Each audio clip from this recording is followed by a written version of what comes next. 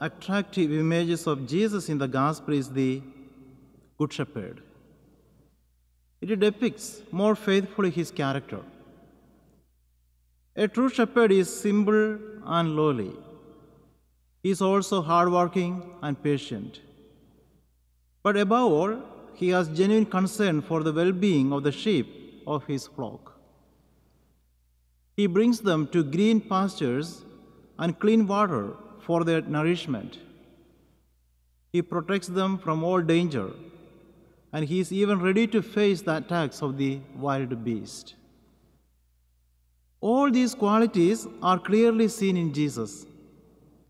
In the Gospel today, Jesus reveals another quality of the Good Shepherd: intimate knowledge and compassion for each and every member of his flock. He calls them by name, and so he is quick to know when one is missing and immediately goes out in search of the stray. Leaving the 99 does not mean abandonment of the majority.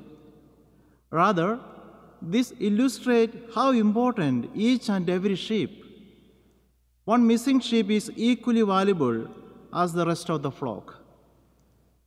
That is why, finding the lost one, the shepherd rejoices more over it than over the 99 that did not stray.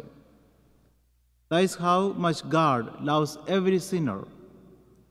Each person is important in the eyes of God, so it gives him supreme joy when a sinner returns to his loving arms. God loves us unconditionally. He never gets tired searching for us until he finds us.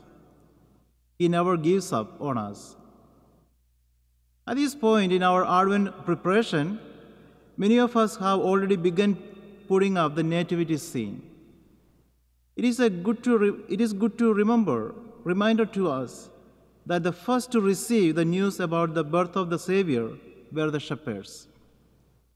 They were the first visitors to pay homage and adoration to the newborn child.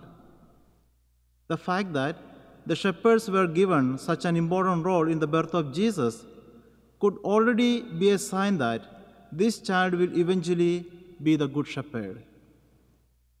Looking at the shepherds in the nativity scene, he constantly urges us to be like the shepherds: humble, simple, obedient, zealous, and generous.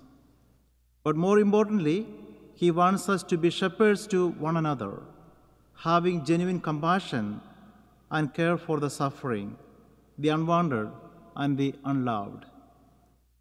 The world needs shepherds after the heart of the Good Shepherd.